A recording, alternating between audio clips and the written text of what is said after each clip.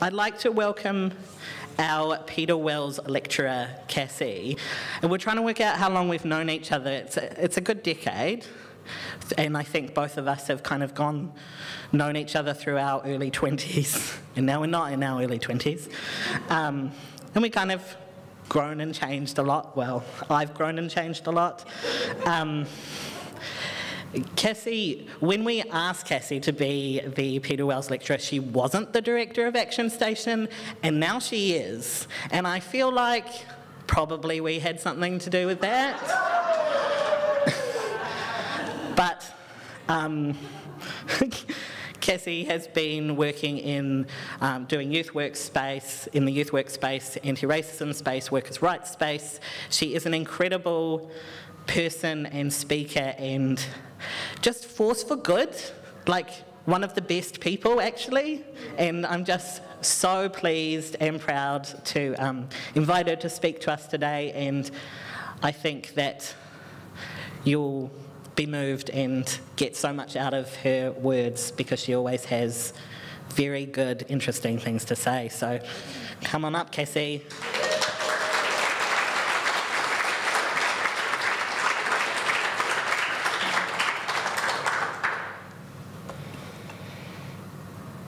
Ko papatuanaku kei raro, ko ranginui kei runga, ko ngā tangata kei wainganui, tihei mauri ora. Tēnā koutou katoa, tēnā koutou tuatahi ki te mana whenua o tēnei rohi, tēnā koutou ki ngā ahi kā o tēnei rohi, tēnā koe, tēnā koutou, ngā mihi nui ki a koutou, ki te rōpū, ki ngā rōpū o te kai hautūtanga, o te kai tiakitanga o tēnei rohi, tēnā koutou. Tēnā koutou ki ngā kuia, me ngā koraua, me ngā pākiki i tēnei ruma, i tēnei hāpore hoki, tēnā koutou. E ngā mati o tērā rohi, haere rā, haere rā, haere rā. Tēnā koutou ki ngā kai whakahaere o tēnei Same festival, tēnā koutou moto mahi ngākau, mo te mahi nunui. Ngā mihi nui ki a koutou katoa. Ai. I ahu mai au I whia, I te tau tōku pāpā, no Ingarani, no Kotarani, no Itaria ahau, I te tau tōku māma ko Tararua, te maunga ko hoki o te awa, ko Ngāti Raukawa, ki te tonga te iwi, ko Ngāti Pari Raukawa te hapu, ko ngā tōku waru te marae, ko te whatanui te tangata, ai I whakatipu aki ahau ki te awa kārangi mi whanganui, engari, kei te noho au ki te whanganui atara I nai nei. Ai, nō reira. Tēnā koutou, tēnā koutou, tēnā koutou katoa. Kia ora everyone, and thank you for choosing to be inside on such a beautiful day. And maybe this is really normal for you, but in Wellington, if you've ever been there, you'll know that it's never summer, first of all. We have this saying, right? And have you heard the saying? You can't beat Wellington on a good day. Can you raise your hand if you've ever heard that saying? Yeah, you know why we say that, eh? Because there's so few good days that we just have to reassure ourselves that there's a reason why we live in the windiest, coldest part of the country. It's just a self-assurance tactic, 100%. So it's beautiful to be here in the heat. Thank you. Sam has already introduced me, and I would rather get into I'd rather let my words speak for themselves tonight, and in order to do that, I want to start off by quoting the intro, the editorial to a piece of work that took 3 years to birth out. It was a very, very messy birth, I must say. 3 of us young women, one me, one a friend, Ella Grace McPherson Newton, who actually lives in Tamaki Makaurau, and another friend, Nadia Abu Shanab, who comes from Palestine in England and New Zealand. We worked together on a project called Aunties. Aunties was a magazine, but really it was a guidebook, a how-to guide for how to keep the revolution going, basically. And we decided that we wanted to breathe life into the archetype of the auntie, because we knew it was the aunties who'd really kept us going all this time. You know what I mean? It was getting the kai cooked, it was doing everything behind the scenes, it was holding us, it was loving us, it was offering us wise words of wisdom every time we need it, a little bit of a slap on the wrist whenever we needed it too, and a kick in the gut when we need that too. And so we centred a whole collection around the archetype of the auntie. And this particular kind of auntie was the political organiser auntie. And so we had many people in there, such as Sue Bradford, Tina Ngata, Mani Mitchell, who was more of an aunt-cool, I think, than an auntie, and a range of different people that we looked up to and admired, who we thought could teach us what we needed to know about political organising in Aotearoa and Te Moananui-a-Kiwa in our current time, based on the lessons that have been learnt from the past. And this was the opening line to that magazine. Kia ora, welcome. We're so glad you're here.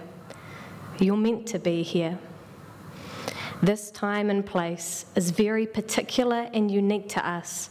We face a number of challenges to our collective survival. We share an awareness of these challenges. Sometimes it makes us feel heavy and lost as we struggle to find our place. We came together to make this magazine because you're not alone. You shouldn't feel like you have to face these things by yourself. You can't and you shouldn't. The contributors in these pages have some insights to share about how we not only face our challenges, but how we transform them. Out of the darkness, new life and potential can grow. Sometimes there'll be more darkness ahead, and there'll also be more light too. That's the point. There is no roadmap to a better future. There's only our collective imagination. There's only being in motion, propelled by possibilities, making mistakes and fucking up, doubting ourselves, seeking advice and wisdom, working it out, moving through these cycles. Even when it feels like everything is stuck or stagnant, there is still movement. Let's move together. In the spirit of moving together, as Anya Sachanan will tell you, I do have a youth worker background, and I will make you talk to each other for a whole second. I would like, and again, in the spirit of moving together, would you please just turn to someone who you don't know? Yeah, find your someone now. Introduce yourself. And please share what brings you here. What brings you here?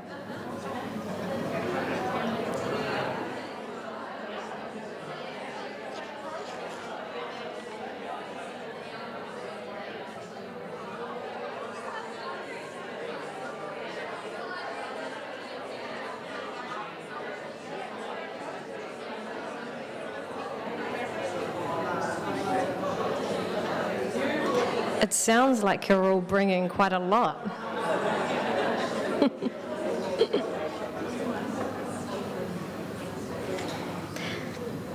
I would love to know what brings you all here, and hopefully afterwards we can talk more about that. And I'm challenging myself to ask what brings me here. And in order to answer that question, of course, because everything is really a philosophical answer, isn't it, when you're a writer, I do have to go back. And in order to go back, I have to say first that I've been an activist formally for about 12 years, and throughout that time I've largely avoided talking about myself at all.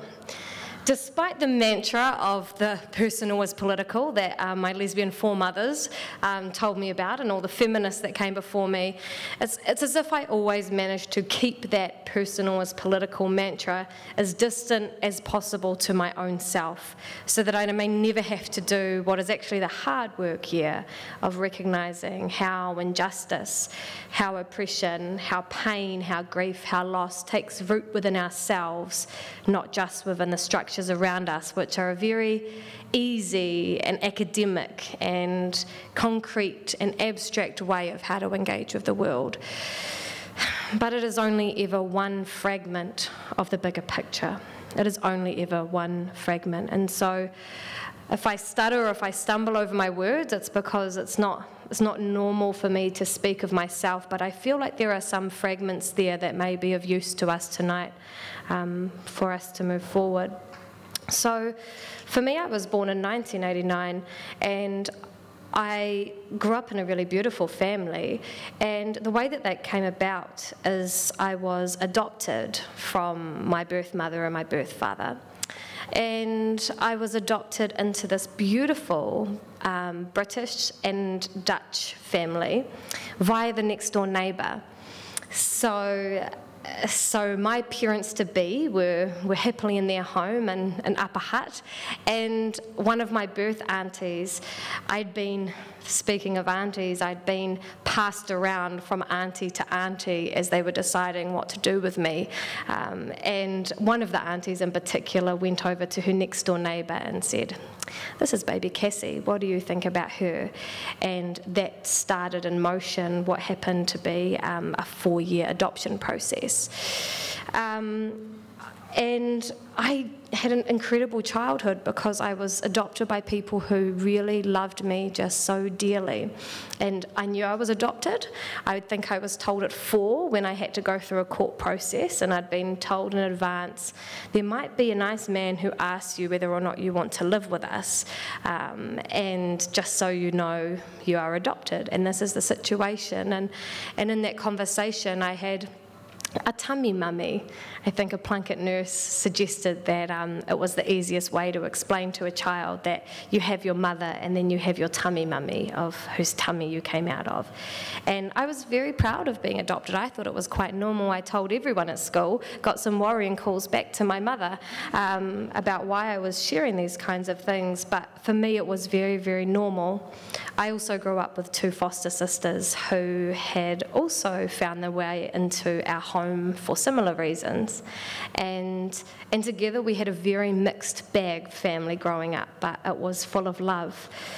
Come teenagehood, come queerness, come shame of just being a teenager, come hormones, come all of those things. And that was the time when I really started to sink into that unknowing, the unknowing of who you are and where you come from. And I think everyone goes through it, or most people go through it, and certainly most people questioning their sexuality, or as I like to know, knowing their sexuality, but we have to say we're questioning to make it seem like it's kind of okay. There's no question about it, right? There's no question going on most of the time. But in knowing my sexuality and knowing myself, it was obvious there were so many things I did not know, and they all came out. I always think that to be an adopted child is to be like an alien. You have been transplanted into this strange family, and nothing smells the same or feels the same, but it can be fine. It can be good for those who get it fine and get it good. And for me, it was fine and good, but there was still something that was causing me to feel like an alien. I remember being asked where I came from when I was young by Māori teachers and not knowing. And knowing yet at the same time a shame that I should know who I was. And I didn't know where that came from, but it was a deep knowing. So as soon as I could get out of Wanganui, that's where I grew up, as soon as I can get out of there and stop being a small town punk and shifting through many different masks and identities of making sense of who I was, I made it into Wellington, and it was the big smoke, the big city. It was so exciting. And when I was there, I found incredible queer young women who instantly saw me for who I was before I knew who I was, took me in, looked after me, took me to punk rock shows, and were there for me the entire time. I soon found myself volunteering for a group called Schools Out, which is similar to Rainbow Youth here, and I became a youth worker by taking care of younger people who were still not questioning their sexuality and gender. And I was employed by what was the the Wellington Gay Welfare Group, which had come from the support phone lines in the 80s to the people who fought for homosexual law reform, and I was given work, given support at that time, and it helped me to really flourish in terms of finding community, finding queer community or rainbow community everywhere I looked. Not long after that, it was walking into university, not knowing what the hell I was doing or going on, but just knowing that there was something there in that ivory tower that I was looking for and was aiming to get. And what I really found was some ragtag socialist groups who trained me up in Marxist analysis and told me how to throw a protest. And so that's what I spent the rest of my my university time doing, was spending time with people who knew there was something wrong with the world, had an understanding and an analysis of what that was, and a commitment to do something about it. And I didn't care who they were. I knew I just wanted to throw rocks at something or challenge something or do something to be able to, I guess, to whakatinana, to manifest what was feeling inside of me, of what I was seeing everywhere, but very rarely was given the words to describe. And not long after that, I met some beautiful, beautiful people, especially Kevin Haunui. If you've ever met him, you will know who I'm talking about. And I found Te Whanawhana. And Te Whanawhana was a kapahaka group. It is a kapahaka group for takatāpui. And slowly, I began to really unravel and reveal myself and learn about myself and take itty-bitty steps to foster connections with parts of myself that had been too hard to be able to do so before. It was in this time that I was taught all kinds of things. Someone described me as a Hermione Granger at that time, walking in and soon learning the reo, learning to waiata, and having the whakawahine teach me how to poi, how to karanga, how to do... Basically, the whakawahine taught me how to be a Māori woman. They taught me how to be a Māori woman. And it was the gentle men, the gentle tāne, who taught me how to foster a āhua, a state of being that was of peace and gentleness. And it was the mana wahine who really taught me how to stand my ground, the likes of Elizabeth Kirikiri and many other staunch women. And it wasn't long after that I thought, oh, okay, well, I'm here now. I feel this, I feel that, and actually, I think it's time at age 26 to try to return back home. And anyone who has been adopted knows that, yeah, there's so many layers. There's so many layers and layers, and even if in the best situations possible, you can't avoid the layers. Because even though you're just a baby, there are many people who are connected to you and around you. And it turns out they all have their own feelings about the situation. They all have their own things to work through about that. And so I'd put it off. I'd really put it off. I didn't want to do it. It was too big. It was too hard, and there was too much at stake. But like a pull that you feel when you know that you're putting something off, but you must do it, I slowly found the courage with all the people who had equipped me, all the community, the activists, the whakawahine, the takatāpui, the people who had equipped me. I finally felt ready to make the journey. And so I did what anyone would do. I started asking around, who can help me? Who knows my family? I need to find my family. I hadn't seen my birth parents in years and years. I had no way to contact them. I had some whisperings of knowing that I was from Ngāti Raukawa and some whisperings of where my marae might be, but not enough to really follow a clear path. So I talked to people. I just talked to people. I asked for help. And eventually I ended up cold calling people, cold calling someone that someone else had said, oh, is your last name this? Well, maybe you should talk to this person. And literally cold calling strangers to say, I've been told to speak to you who might know someone who knows me.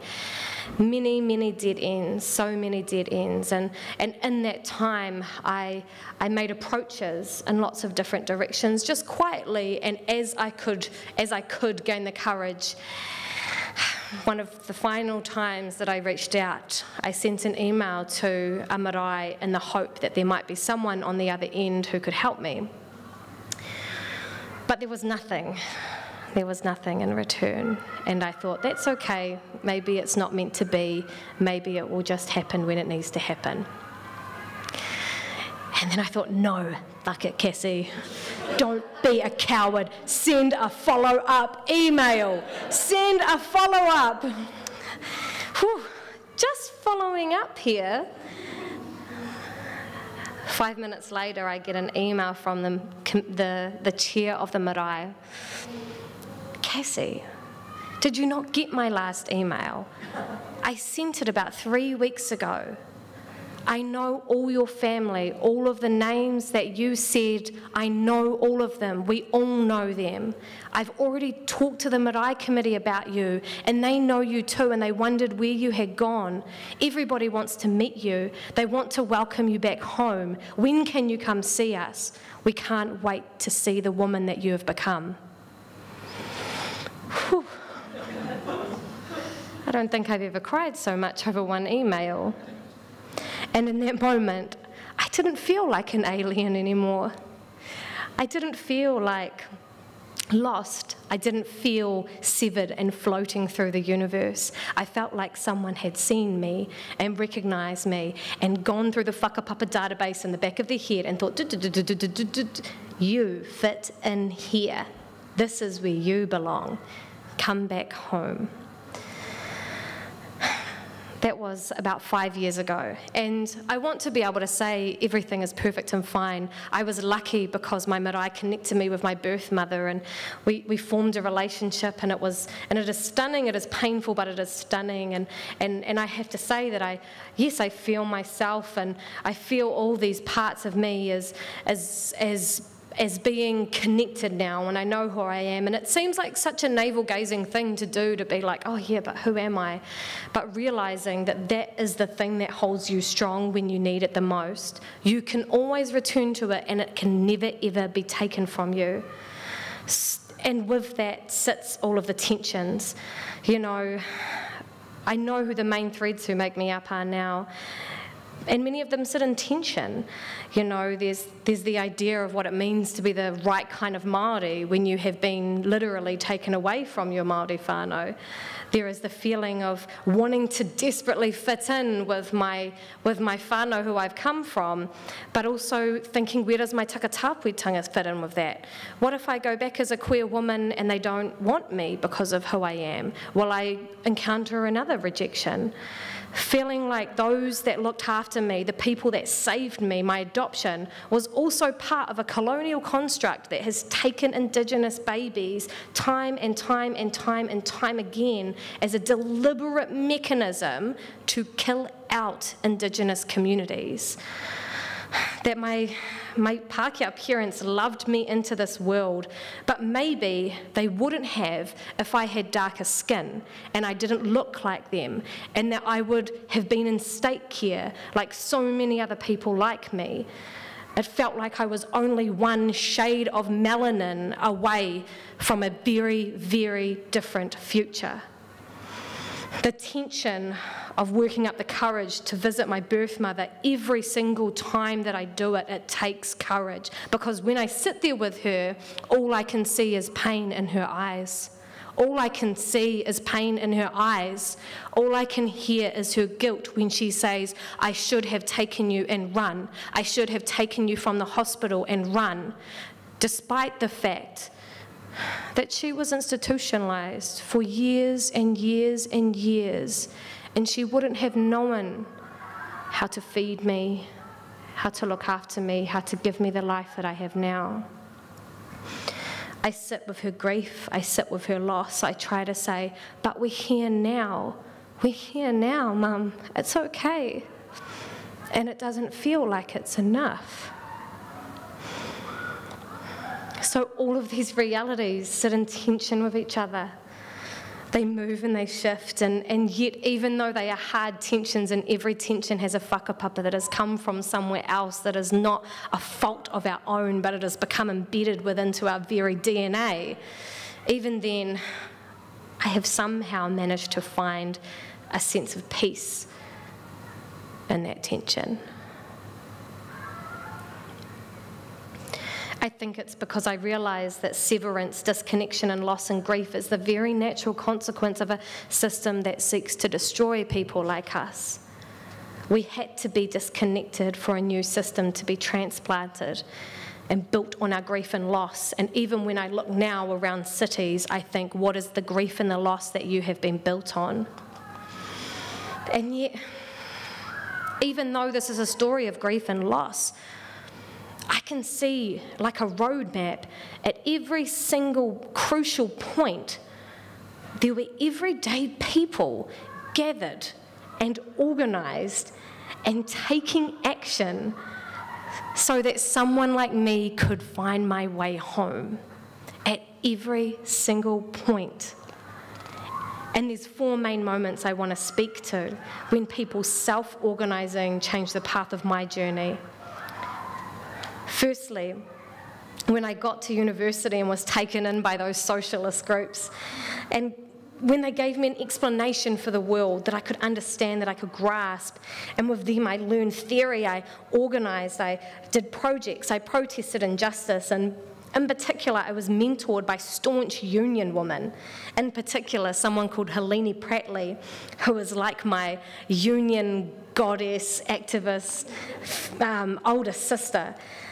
She taught me how to fight for a better working life and took me onto sites of low-paid fast food workers to say, this is why we need to do what we need to do. Without unions and without socialist groups, having been self-organised, I would not have found the people and the knowledge to fight for a just world with a stronger sense of clarity, conviction and comradeship. And next, when I met the people from Gay Wellington, the Wellington Gay Welfare Group, from Schools Out, when I found queer community, it was like I had just walked into this room, not unlike this room right now, and everybody knew each other, and everybody embraced and hugged, and they were the kinds of people that I'd never ever seen before in working class Wanganui, would you believe it? And my mind was just blown, and it was this huge whakapapa of queer men, lesbian women, gay men, bisexual people, trans people who had kept the flame burning over the years to make sure that nobody had to go through what they had to go through again. And I walked into that space ready-made, it was there, and said, kia ora, we see you, welcome, let's get to work. And then thirdly, when I got to Te Whanawhana, you know, and for those who don't know, the whakapapa of Te Whanawhana stretches back to 1998 when Elizabeth Kirikiri and Alofa Aono attended the Gay Games in Amsterdam, and it set in motion this delegation to go and showcase takatāpui to the world. It set in motion this group that began to gather, and the purpose of the group was for takatāpui to tell our stories, build our communities, and leave a legacy. And with the aforementioned Kevin Honui at the helm, every Monday was like this cool, warm, at the same time, dose of hope to just sit and sing and eat with people of all different backgrounds. And if they hadn't kept that fire going, there would have been nothing to walk into where I knew that both my Māoritanga and my sexuality was completely at home in this place. And of course, the final crucial moment was when I stepped out to reach my whanaunga. Had my hapu not organised themselves over decades to maintain their ahika, to keep their fires burning despite constant attacks, I would not have had a marae to go back to. While organising as a Pākehā world, to me, it is simply another way to describe how people have worked together to survive and leave a legacy for the people who come after us. If my marae didn't have a website or an email address, if they hadn't worked hard to keep the kaupapa where they believe the marae is our principal home, then I would not have found my birth mother again. I would have not had studied from my iwi. I would not have found family members I never knew existed. So in some ways, I see my life really as this constellation, as a roadmap, which is actually one of organising, of gathering, of reconnecting, and of taking action so that others cannot be lost or severed. So really what brings me here are the people who have organised in the face of oppression. And some of those people are likely to be you. Which brings us to now. When I was younger, my mum used to say, "Child, you should have been born in the 50s or something and been part of that women's rights, women's lib movement or something like that. You're wasted here. And I was always baffled by this because it has never seemed to me that we have actually resolved some of our greater social inequities. They're still most certainly there.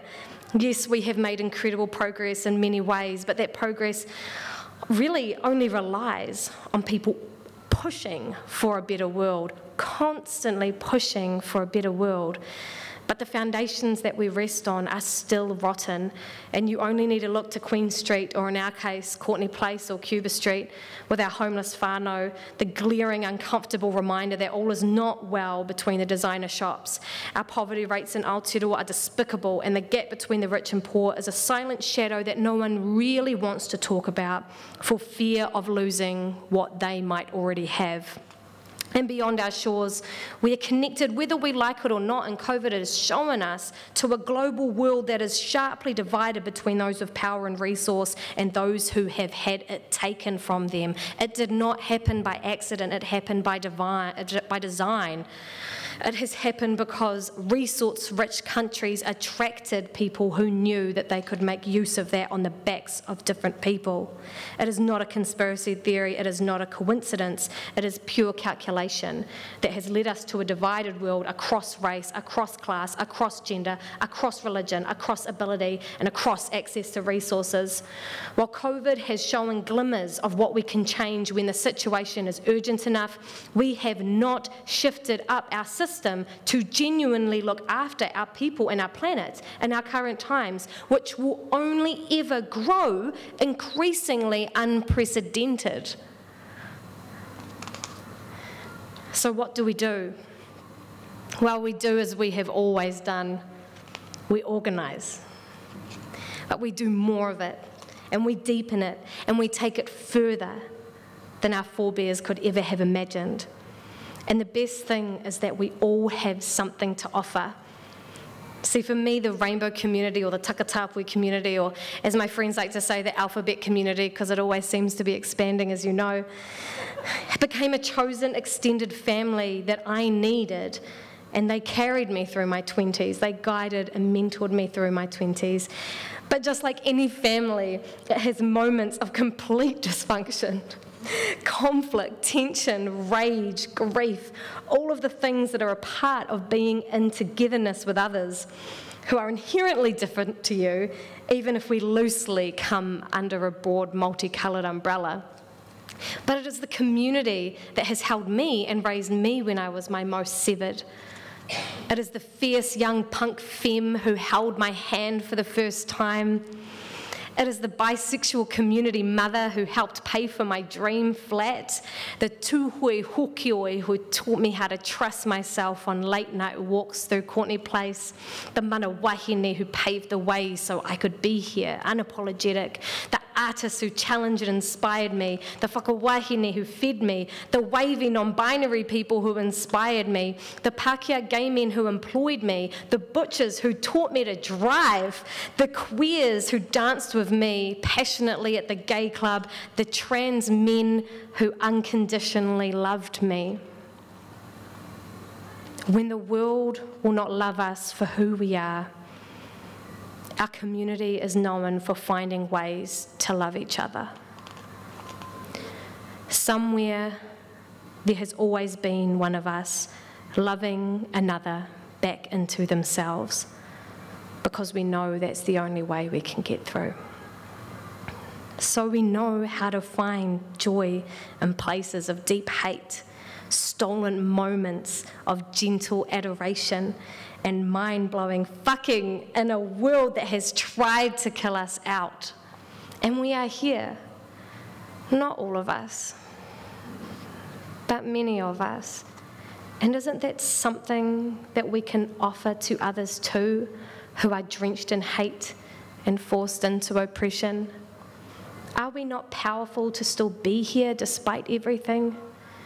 And shouldn't we give what we have to make sure no one should have to go through such hardship as we have known? Be they pro-democracy fighters in Myanmar or Hong Kong, or frontline workers in India or South Africa who will watch middle-class white people get COVID vaccines before they do. or Black Lives Matter protesters who just want their families to survive the people who are meant to protect and serve them, or our own ahi ka in this country, the Māori who have kept our own home fires burning so that we may have cultural revitalisation now, so we may say kia ora in the streets, so we may do mihi, so I may stand in front of this tukutuku panel. Everyone who has thanklessly and rewardlessly put into keeping those fires burning so that someone out there doesn't have to remain lost and severed. May they always have a home to come back to. So I invite you, I invite us, because I'm definitely not off the hook. The world will not change on its own. It never does. Ancient divides do not close without people pushing for it. Severance does not heal on its own. Yes, it is necessary to write, to read, to tell stories, but it is also necessary to organise, to gather together, to take action, to bring all of our unique strengths and experiences to create the world we need. Somewhere, someone and their family depends on it. Nō reira, tēnā koutou, tēnā tātou katoa.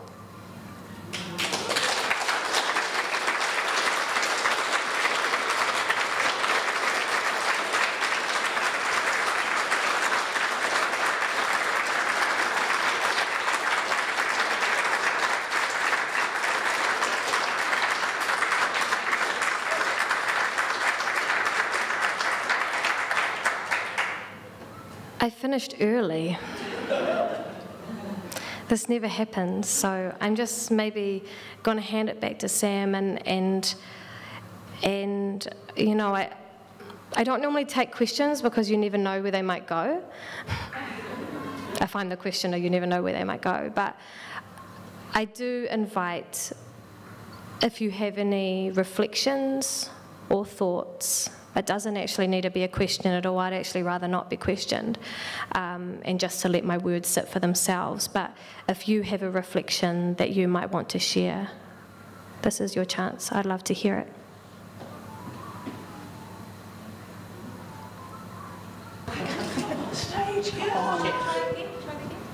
Hello. Hi. I really love that you said something along the lines of all feelings or all emotions or all states of beings have whakapapa, and I just think that that's so important to sit and reflect on that because it's so incredibly true. Where we are is a result of where we've been, and it's about honouring that, so I thank you for saying that.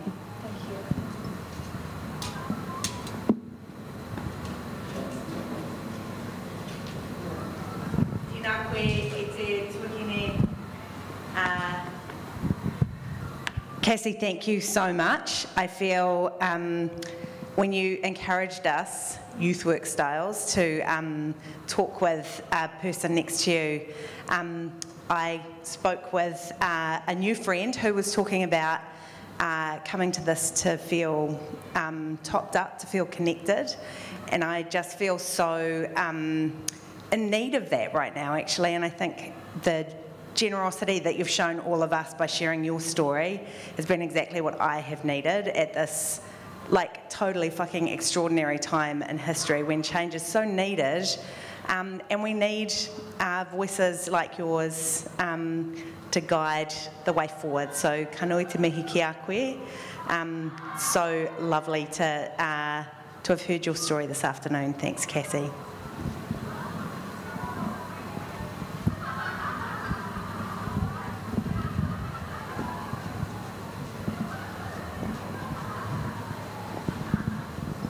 Kia ora. Thank you very much for the depth of your sharing.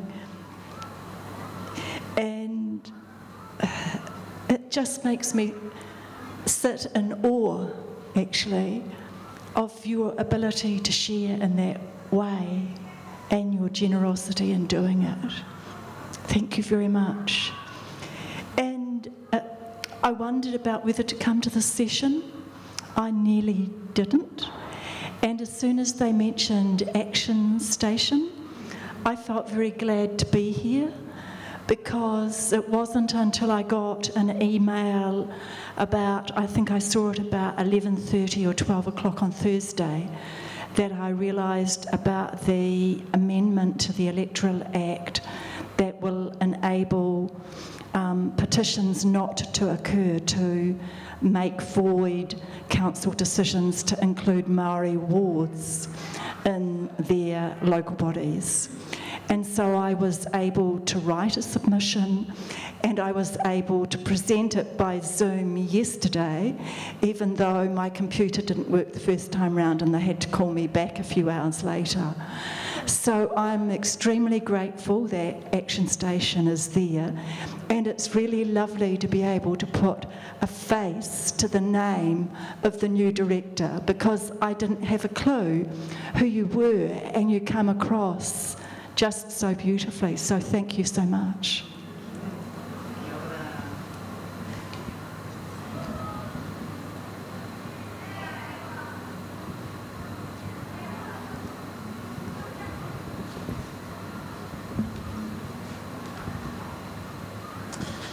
Did anyone else have anything that they wanted to add? Kassie, I feel like I sent you a message out of the blue just being like, I just want you to rock some people up. The idea behind the Peter Wells lecture is to get someone who is an important voice in our community to say things that we need to hear.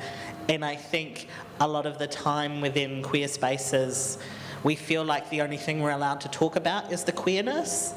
And queerness means so much of ourselves, and there's so many different layers of that. I know that the work that I've done around welfare reform, you know, is informed by my experience as a queer person, but also as an artist and as a person who hasn't been able to access housing all the time, and who hasn't been able to access employment all the time. And a lot of the volunteers for that project are from the rainbow community, and a lot of us within rainbow communities do a lot of this work that is around healing us. And I just really appreciate you speaking to that, and speaking to that through yourself and your own personal experiences, as well as the way that you're connected to groups and organisations and communities of organisation. And thank you so much. Can we get another round of applause?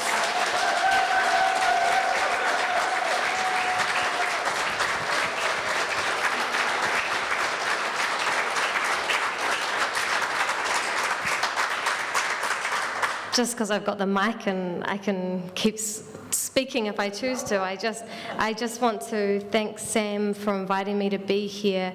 It can be quite an intimidating thing to do a lecture, I guess. Even the word is quite an interesting word, and thank you for inviting me to be a part of this, because I do think that too rarely we have opportunities where we get to hear from young, queer, Māori, takatāpui people from lecterns, and so I do not take this moment for granted, and I just want to repeat that it was the elders who came before me that have enabled me to be able to be here and even to be in this space, and I just really invite you always to connect across generations, because I think one of the things that our current society has done is packaged us off in real different generations, but actually we have so much to learn from each other and still so much to do together. So that's my final thought. And yes, join the Action Station mailing list and we can speak more. Nō reira, tēnā koutou, tēnā koutou, tēnā koutou katoa.